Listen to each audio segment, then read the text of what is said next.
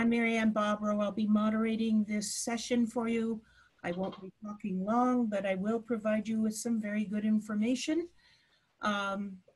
We want to thank Happily, our platform host, for sponsoring this series. And we also want to thank the Arizona Sunbelt chapter for sponsoring the CE for this course. If you're attending the webinar live, your attendance will automatically be uploaded to the Events Industry Council with the email tied to your webinar registration. If your email does not match, you must contact EIC directly. The process can take 6 to 8 weeks after the live webinar for it to appear in your profile. If you attend this webinar on demand and it is being recorded, you must self-report your attendance using your registration confirmation email you received in your inbox.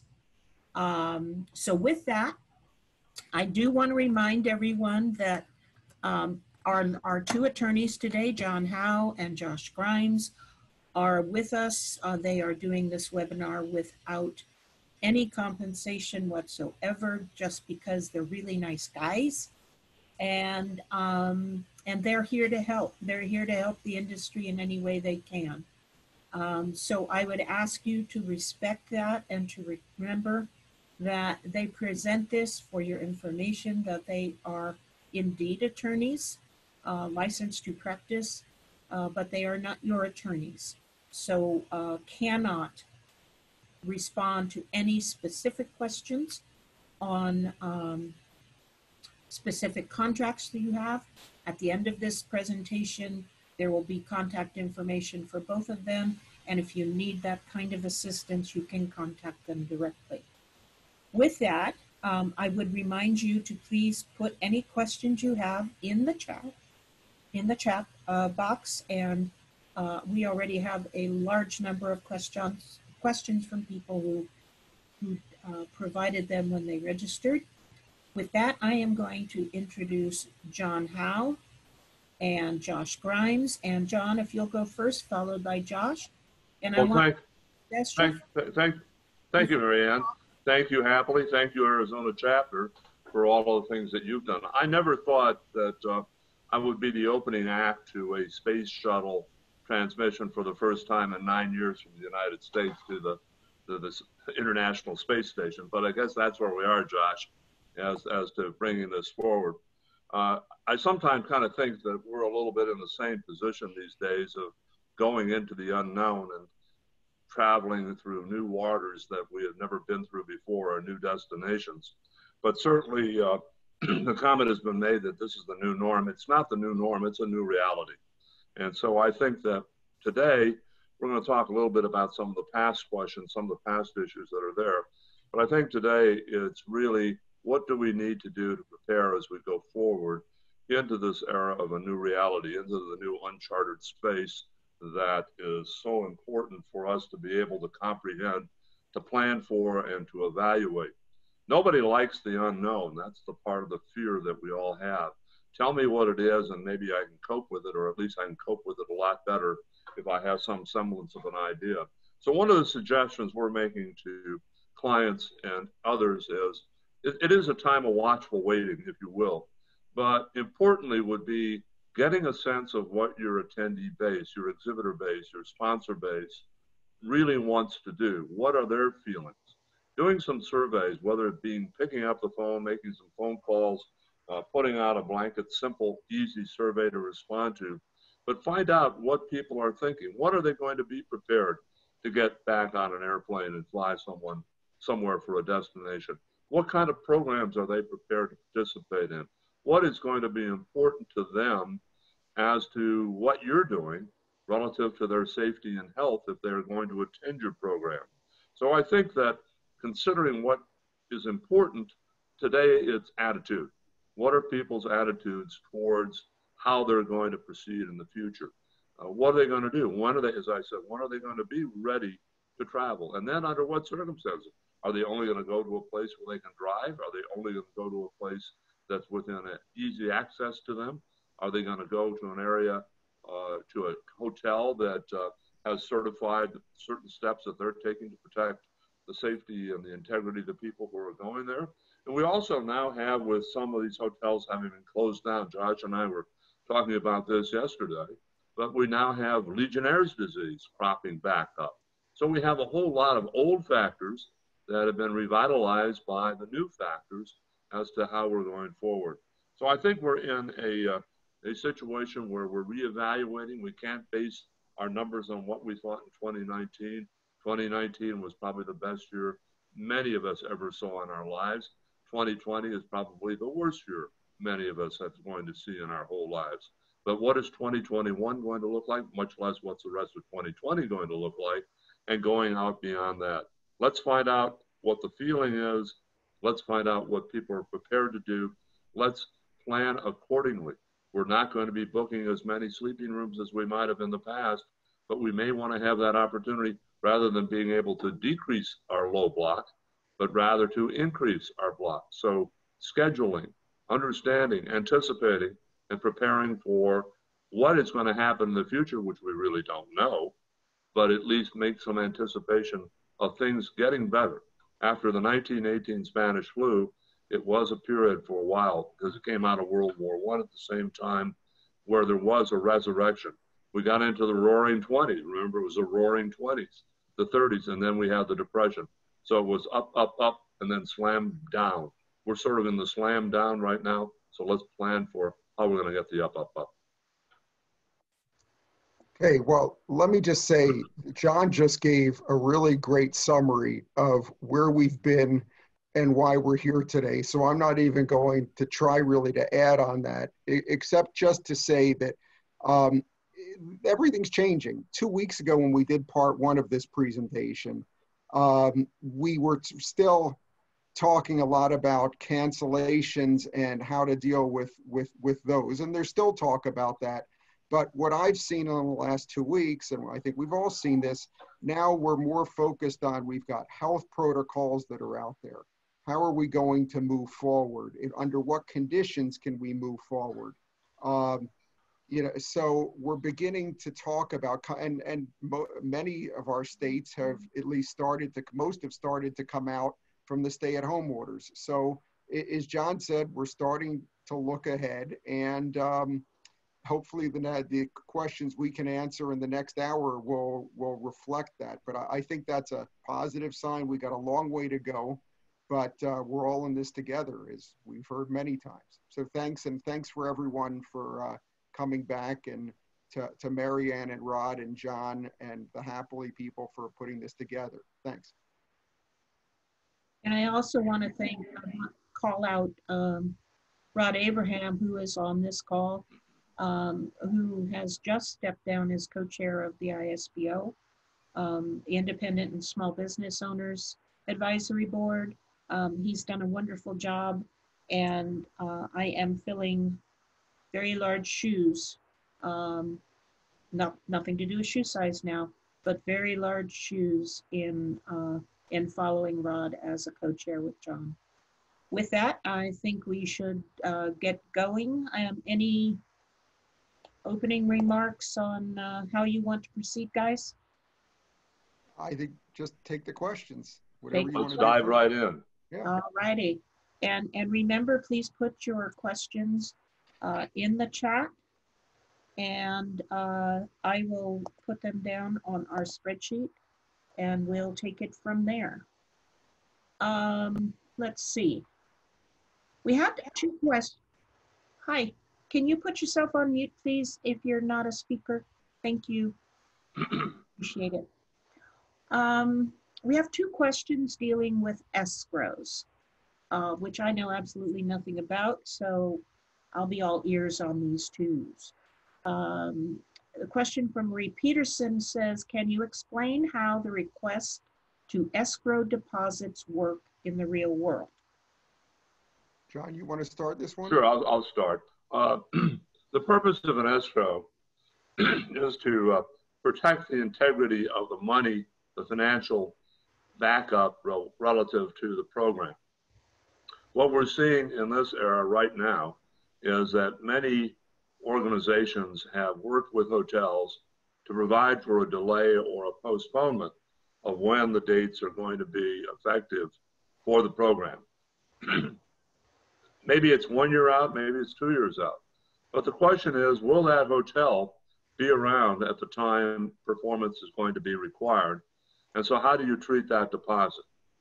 Well, one way we treat that deposit is to place that money into the hands of a third party with an agreement that the third party will maintain those funds until such time as either the hotel has performed, or in the event the hotel has not performed, then the money would go back to the organization that had placed it in deposit. The key element here is to provide an intermediary neutral source which holds the funds dependent upon an agreement between the escrow agent and the two parties as to how and when the monies would be dispersed. And in this situation today, and we use this, any of you who do international meetings, and most particularly in Europe, will either find that you're making deposits, placing them in escrow, or you're using a standby letter of credit, which is probably not appropriate this time around, but escrows are. I will, at full disclosure, I have a client called Meetings Escrow, which does this as a business. But there are other organizations out there which certainly provide similar services, such as banks, international banks and the like, who can work with you. And it's all, there is a fee involved for handling the escrow, but look at it as that escrow is somewhat of an insurance policy for both parties. If the organization goes under, the hotel is protected. The hotel goes under or can't perform, the organization is protected. Right. Let me just add to that. Escrows are a great idea in this circumstance, but what I'm finding is sort of the devil is in the details, as they say. You need a third-party escrow that's acceptable to both sides, and then you need an agreement as far as when the money is going to be transferred, both in terms of time of transfer and also under what conditions. And sometimes that adds, and it's another layer of things that you have to negotiate.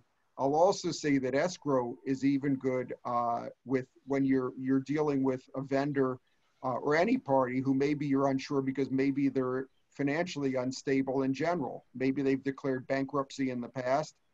So escrow can be good in that situation as well. So thanks. And before we move on, let me just say, in case anyone's noticing, Timon in the background here usually doesn't get in to sit in on John Howe's webinar, so he wanted to make sure he had an opportunity. Thank you. Okay, the other question dealing with escrows is from Anna from the Weiss Institute. And she would like to know about escrow funds and what the pros and cons, and if you guys feel you've answered that already, then we can move on. I'll just say what the pro is, it protects the money. The con is it costs you money to protect the money. Because the escrow agent is not free. No. Right. Okay, so with that, I think we'll just move on. Let's talk about performance now. Question from Sean Lynch. What about a performance provision within new agreements identifying the need to manage per local guidelines? And of course, Sean is talking about the physical distancing and all of the other protocols that are coming on board. Could I start with this one? Sure. Okay, so that's a very good point, and frankly, I would insist on it right now because, as everyone knows, we don't know where we're going to be in a few months, and we don't know what the protocols are going to be, but we do know that there are most likely going to be protocols in terms of social distancing, cleaning protocols, and things like that going forward for months, if not for years at this point. So what I suggest that people put in their contracts are two things. One is saying that, assuming in this case you're dealing with a hotel, but it could be any kind of vendor, that the hotel agrees to follow commercial standards or best practices for cleaning and social distancing, and that would include rules and regulations applicable to the jurisdiction where the meeting's happening. And also, if your group has any particular protocols you want them to follow, the hotel would agree to follow those. And then if they don't, and it's demonstrated that someone gets sick because of it, there should be an indemnification, and they accept liability. Without going into all the issues about proof right now, because I'm guessing that we might deal with it later, if someone is being paid to follow the protocols and they're telling you they're going to do it, and then they make a mistake, they should have responsibility just like in any other situation. John, go ahead. Well, hi, Sean. And Sean, I know, is here in the Chicago area. And one of the things that we have is sort of a dichotomy between the mayor of Chicago, the governor of Illinois, and the courts, which are now being faced with challenges to the various protocols and opening stages that have been imposed by the governor as well as the mayor. So I think one of the key elements too is to also have a compliance with law provision in the contract beyond the voluntary protocols that may be in place. We're also seeing with WTTC, and we're also seeing with American Hotel and Lodging Association, various recommendations that are being made. We've also seen pronouncements by the major brand hotels as to what they're doing for purposes of providing for the safety and health of the people who come into the hotel, as well as for their own staff. I think it's important too to recognize that many times you may have an attendee who shows up and you may have a face mask requirement in place, and that person sort of reluctantly says, hell no, I'm not going to put the face mask on. You should have some provisions in your own agreements as to what is proper behavior and conduct by the people who attend. You do have the right to have someone taken away from your meeting or taken out of your program if they don't follow your protocols, if they are endangering or you perceive that they're endangering others who might be in attendance. So it's an overall agreement by the supplier, by the hotel, by you, by your attendees as to compliance with the protocols. It's nice to have them, but let's face it, if we look at the beaches and the social distancing that was taking place over the last couple of weekends, we know that people may say, yeah, that's a nice protocol, but hell no, I won't go. So we need to be very cognizant of that, and also recognizing what's good today probably won't be the same tomorrow because of the changes that have taken place. Each state has their own opening programs. The CDC has made recommendations, but we have a whole plethora of different types of regulations, protocols, and issues out there. The key element is stay on top of it, checking always with the venue. Your Convention and Visitors Bureau should be a good source of maintaining information to you as to what's going on in their town. I just saw an item out of Las Vegas that if you go and check into a resort hotel, your temperature is over, I think, 104 or 101 or something. They'll have you sit down for 15 minutes. They'll take your temperature again at the end of 15 minutes. If it's still up there, they will have you move over to a designated hotel, which will be a quarantine zone for people who have entered into Las Vegas who have symptoms relating to COVID or any other types of disease that might be in vogue at that time. You will then be quarantined, etc. How that's all going to work, I don't know. But it is an interesting approach that's being taken by Las Vegas as to the resort hotels and 10 designated hotels, which are non-casino hotels, that would be willing and have accepted the people coming to them. Right. If I could just add something, because John brought up several good points, but two of them I just want to emphasize here. One is there are so many different levels of government involved with that all could have their own rules besides the AHNLA and the various hotel companies. So I just wrote a few of them down. There's World Health Organization, the CDC, Centers for Disease Control. There's other parts of the federal government that differ, frankly, without being political. The White House differs from the CDC. There's state governments, there's local governments, and then you've got the hotel companies, and then the group hosting the meeting ought to have their own thoughts about what needs to happen. So you need to be specific about which protocols are going to be followed and who's going to be in charge of them.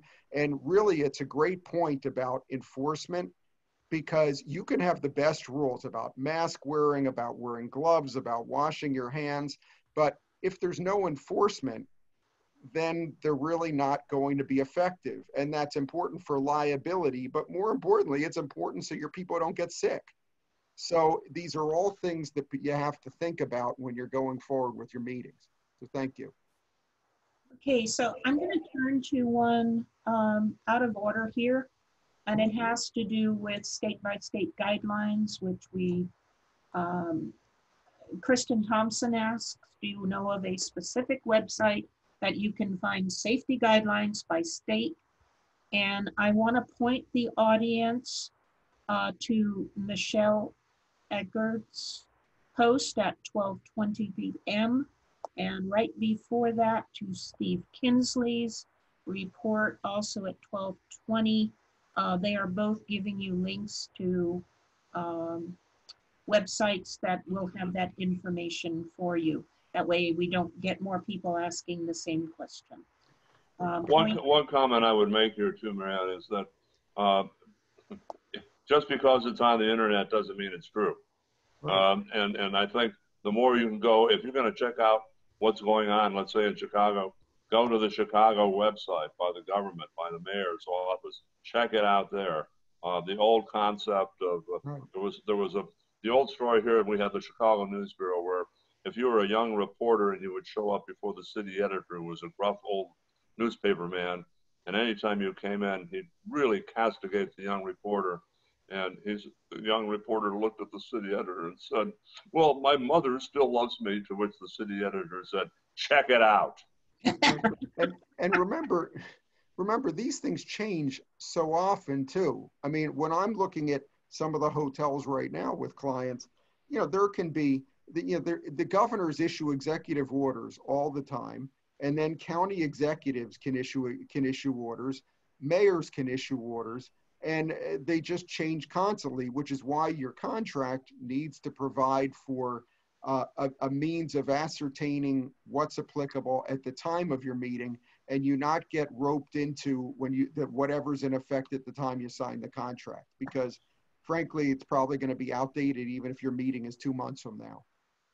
Okay, so moving on to our favorite topic, force majeure.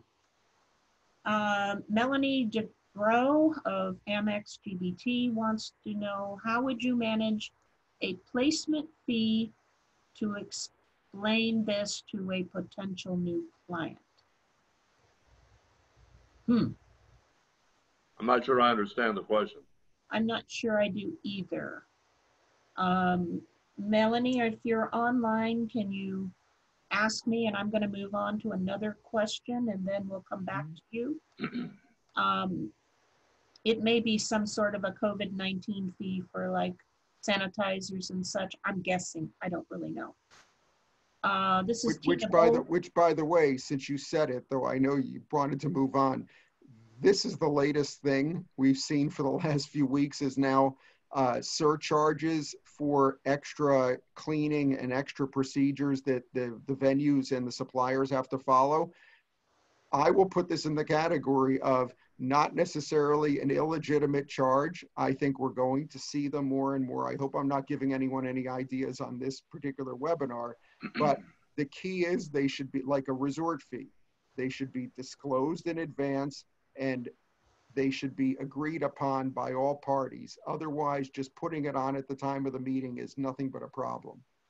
Go ahead. I'm sorry to interrupt. No, I think that probably will answer the question as well. Those key words must be disclosed in advance, I think are absolutely ones that people need to hear. Audience. Well, let me add something to that.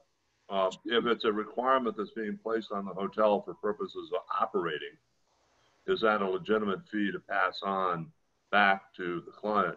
Otherwise, the hotel, if they don't meet those requirements, can they perform the obligations under the contract?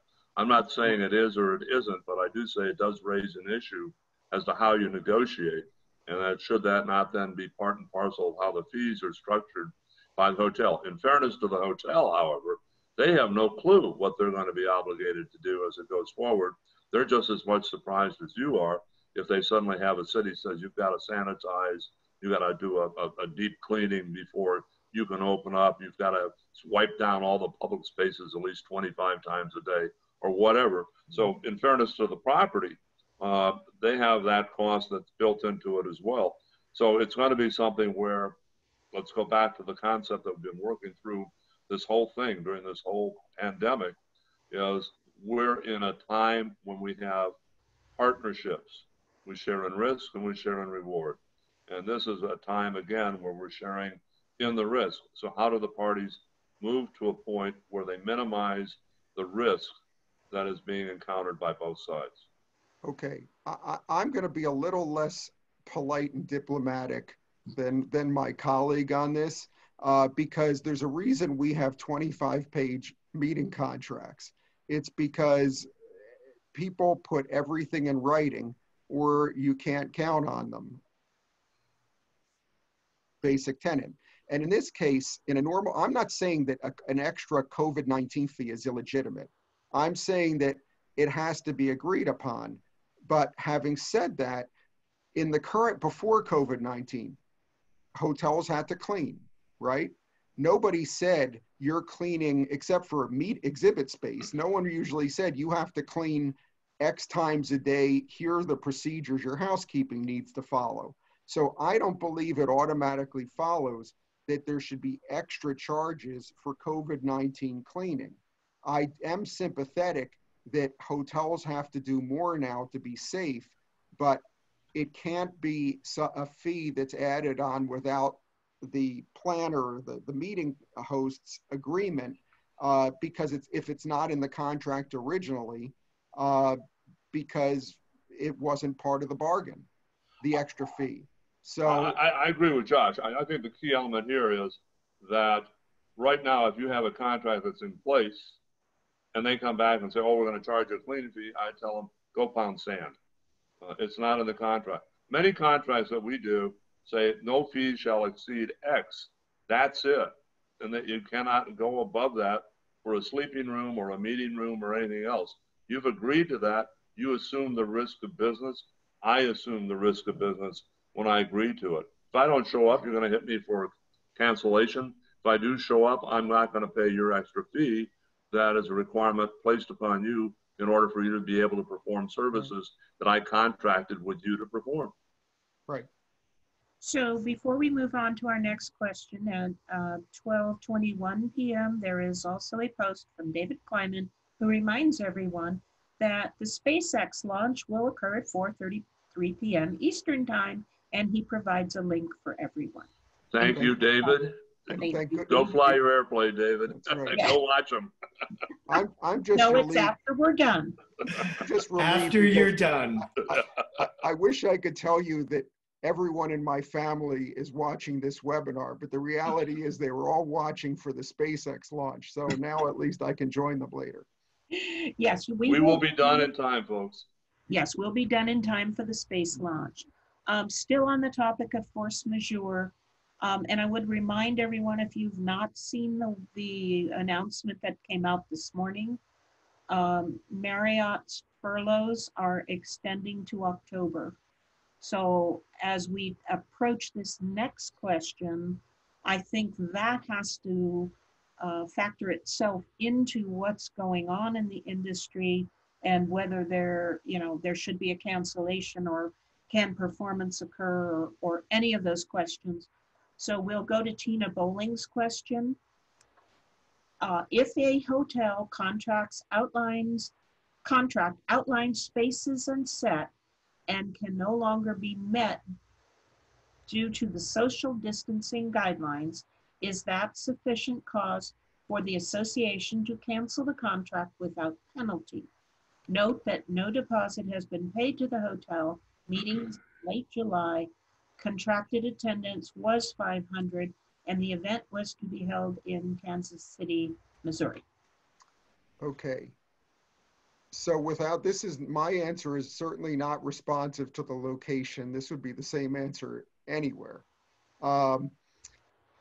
The hotel's obligation under the contract is to provide certain function space, presumably. And some contracts say that function space cannot be changed without the group's consent. If there now are rules that laws, not recommendations, but laws preventing, first of all, let me say the other way. If it's recommendations, then again, I don't believe that changes much of anything if the group doesn't want to go along. If it's law that says that you have to space certain ways so the hotel can't accommodate, the first thing I would say is you should try and work it out with the hotel. Hopefully they have the space to accommodate you in other function space or rearrange things, because that would be a win-win for everyone. At the end of the day, though, if the question was, is that a force majeure? I would say this is one of those questions, maybe depending on who's paying you, a lawyer can answer differently. But John Smiley, we know lawyers don't act that way, don't we? But I would say if I were representing a planner that wanted to get out of the contract, that this very well could be a force majeure, because it's now become impossible or illegal for the property to perform according to the contract. So that's a sort of worst case scenario about it, or if the group's looking to get out. But otherwise, I would say it's a realization that you know, we have to change the way we're doing things because of the COVID-19. It'd be better to work it out. If you have a program scheduled for 500 people and you're going to an area that says no group over, let's say 50 is going to be permitted, you got an even better cause here for pulling the plug on the whole thing than worrying about the social distancing within the meeting room, because your whole premise of your program is based upon it. I bet what you have is certain occupancy requirements for the hotel or for the event space as to the number of people they have to accommodate. Number two, from a practical standpoint, let's go back to what I said at the beginning. How many of those people are going to show up anyway at the meeting based upon their own personal preferences? If it's an association, you're at the mercy of the fact that association members can go or not go as they see fit. If you're in a corporate environment, you have a little bit different deal, but many corporations right now have no travel bans in effect relative to non-essential travel. And the organization is probably, if it hasn't already, been trying to figure out ways by which they can pull the plug on programs. What we have seen now has been a bit of creep, if you will. We were successful in being able to delay, cancel, postpone meetings through the month of July. Now the creep is into August and we're having some success. Now the new September, October window is one that are being contemplated for people making moves to cancel out. So this again is a matter of creep. Your force majeure clauses, with a lot of them, you're best waiting till that last minute when you have to make a decision, to make your decision as to going forward or not going forward. Or again, going back to the property, going back to your suppliers and seeing what can work for both of you, with the hope that something in the future might work. Then again, it might not, and then you have to roll the dice as to how you're going to play the game.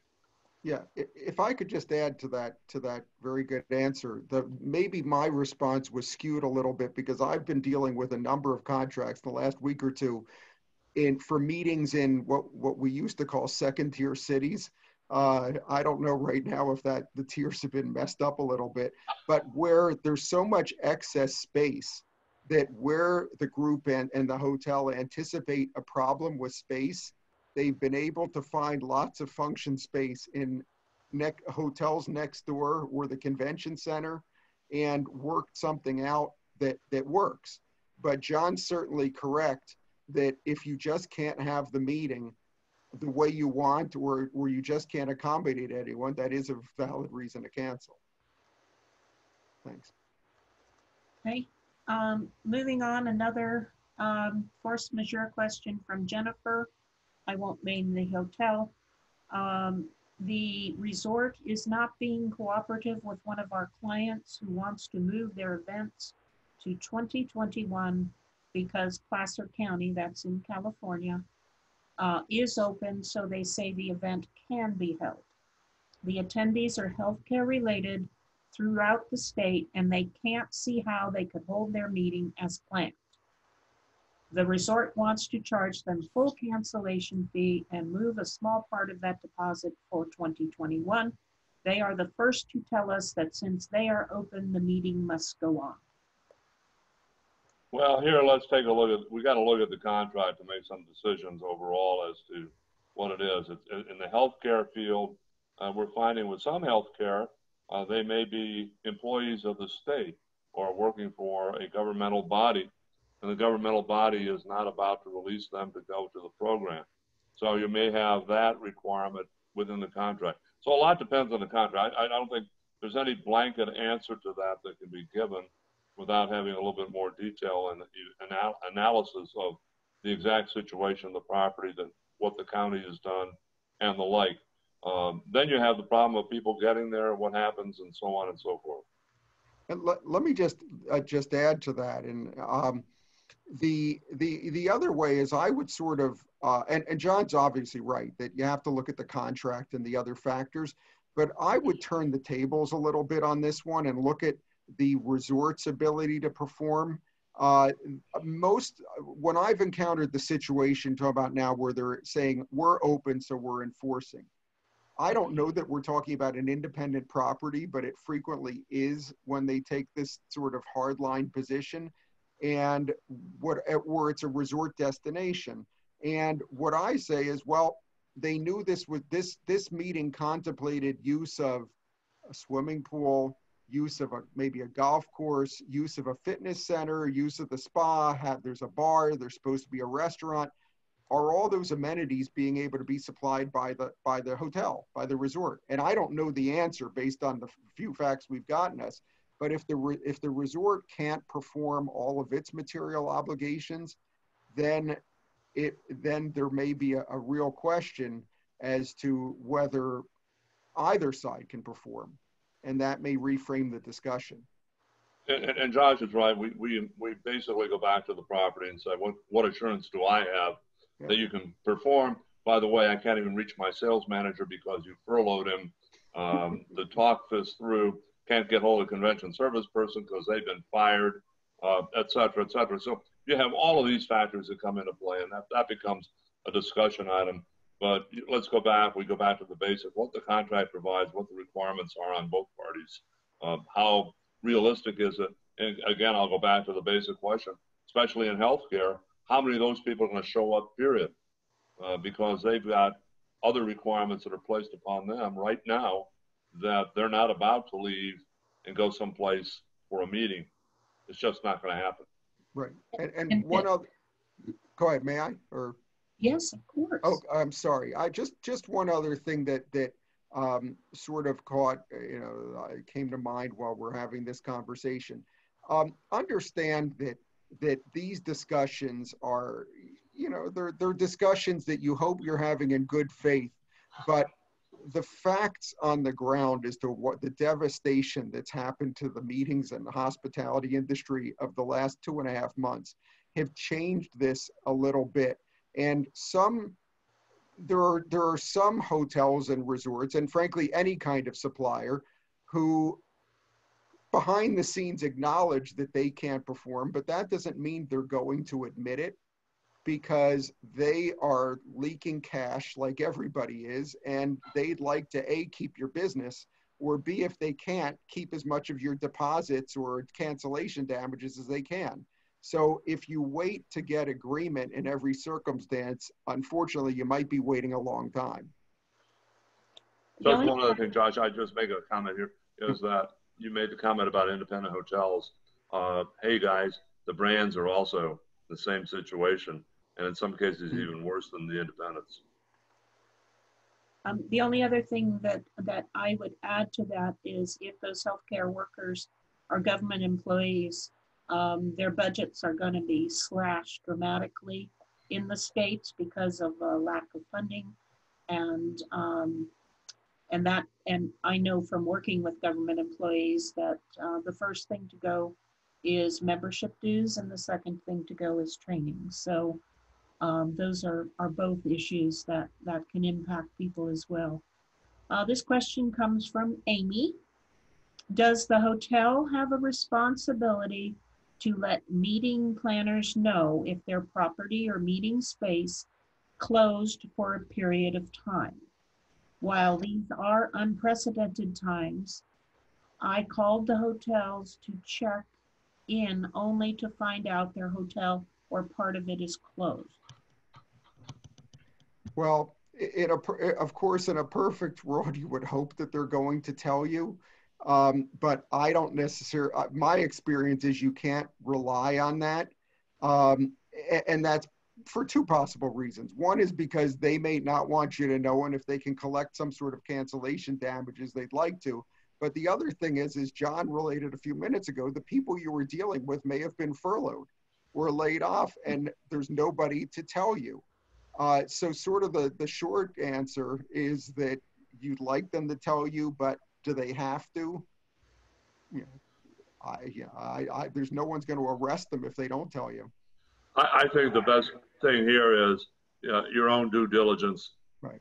You've got to check it out. One of the things I do is if I have large groups going into a particular locale, I make sure I get on the website for the local newspaper just to get a feel for what's going on. I made the comment about Las Vegas. Well, I watched the Las Vegas Journal-Courier just to see what's going on in Vegas because we have so many of our clients that use Vegas. So it's important to stay on top of what's going on there. So you've got conflict. If you have Chicago, you want to look at what the Tribune or the Sun-Times is saying.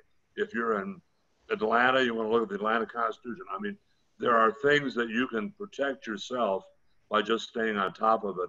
And that, a good meeting professional is doing that already. And this is not just in this context. I mean, for instance, I have a client with a property where they have the right, if the property changes flags, changes brand, they have a right to get out of the contract. And in this situation, with this property, there is a rumor it's going to change. But the hotel is not telling us. So we look at the industry newspapers online every day and see what's going on, because it's sort of we trust the hotel, but it's better to verify it for ourselves. One thing too, we just have it in the contract itself. There's an affirmative obligation on the property to notify you if change in flag, change in ownership, remodeling, reconstruction, not only the hotel, but in the surrounding area.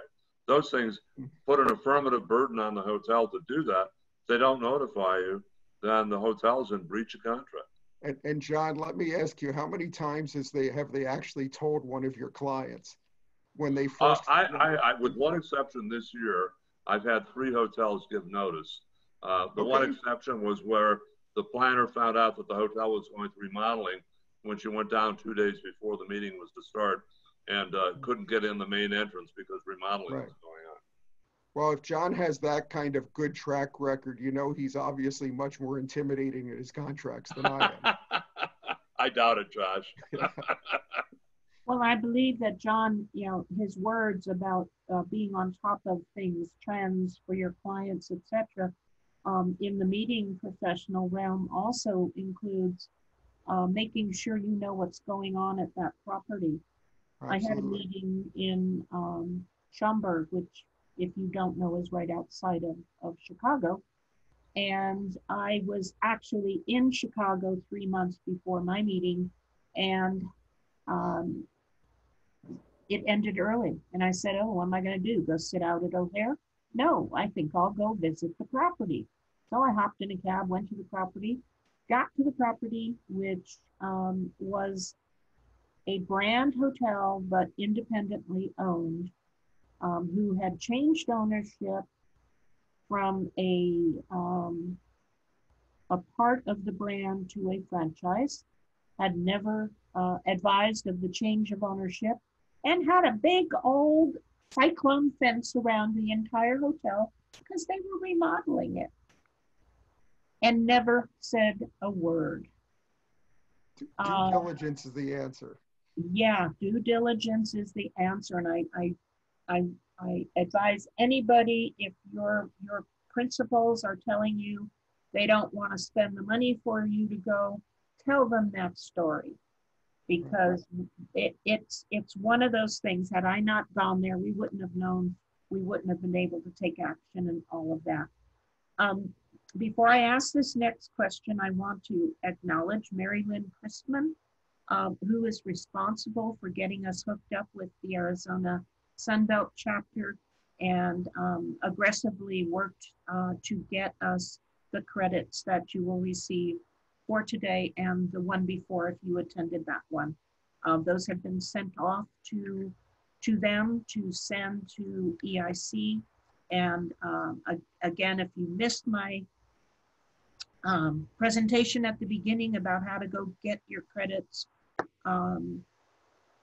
then send me a message and I will repeat it for you. But again, just give a big shout out in the chat to Mary Lynn. She surely deserves it. And here's her question. I have a client that was planning a wedding in June. The venue can no longer accommodate their wedding size due to social distancing. They do not have a contract with a force majeure clause, but have something like a lease agreement. Are they basically SOL at this point? Well, let's see what the contract says. It goes back to that. You know, it's pretty hard to say. Marianne, I know we have about 3 minutes before this ends officially, but I think Josh and I agreed that we would be happy to hang on and happily agreed to happily extend the period of time for another 10 minutes so we can get off in plenty of time for everybody to run out, take a look at the space launch if it's going forward, and do it. One other thing that Josh and I talked about with you was that to the extent we can, what we might do is do a quick video of 30 minutes with some of the remaining questions and then place it online through the ISPO community at MPI. Yes, and I think that's going to happen because just like the part one, we have more questions and more questions and more questions and not enough time to answer them all, but are we looking at a part 3 also? We may be looking at a part 3, and there's a question in there that may even produce another separate webinar on a trickle-down effect, if you will. Did we answer Mary Lynn's question? Oh, about the wedding. Yes. So John said that, you know, yeah, that depends on what's in the contract. I would also just point out that virtually everywhere has a force majeure principle that is built into law, either as part of what we call common law, and it's meaning that it's through years of developing case law in courts, and also it's statutory. And so like in California, there's a statutory force majeure provision. So that could help even if there is none. But strictly speaking, a force majeure is only when it becomes illegal or impossible to perform. And then there's things, doctrines I won't bother everyone with, but call it like frustration of purpose, things like that that could be looked at.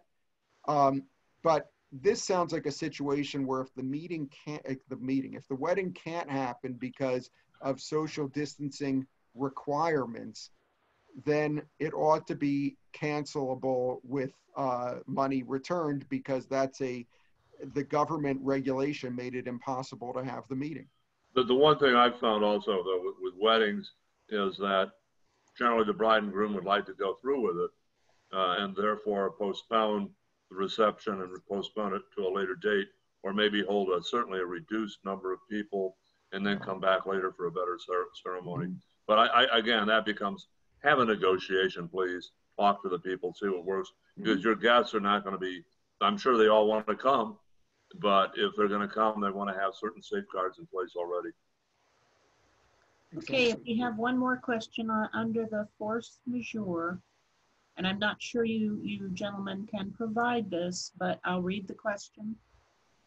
Can you provide recommended force majeure contract verbiage? I think I addressed that at the beginning. That you're not their lawyers, that includes impossibility and impracticability. Impracticability, I hate that word.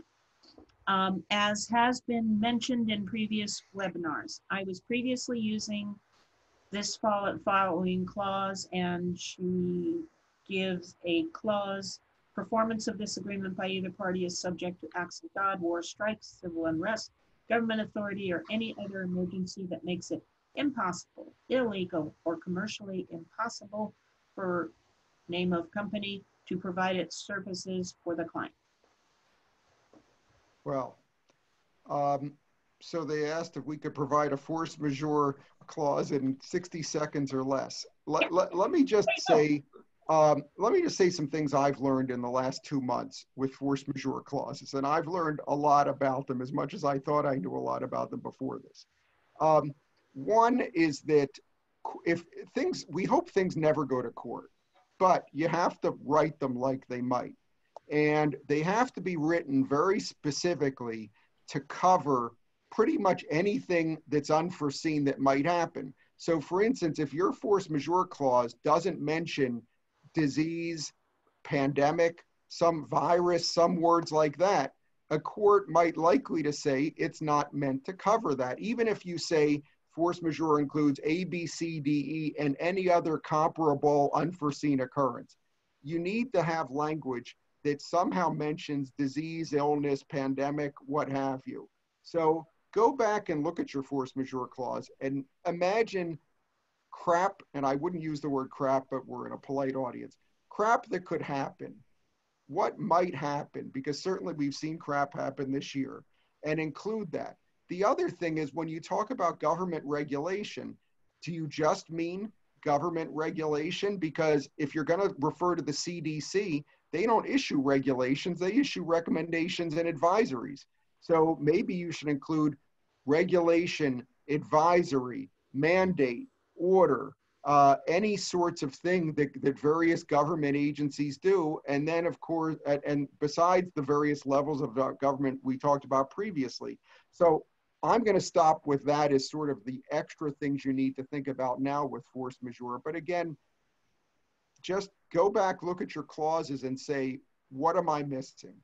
Here is something I've been preaching for a long time.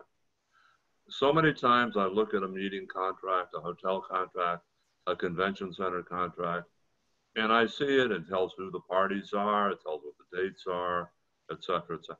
But it doesn't say, why are you holding the meeting?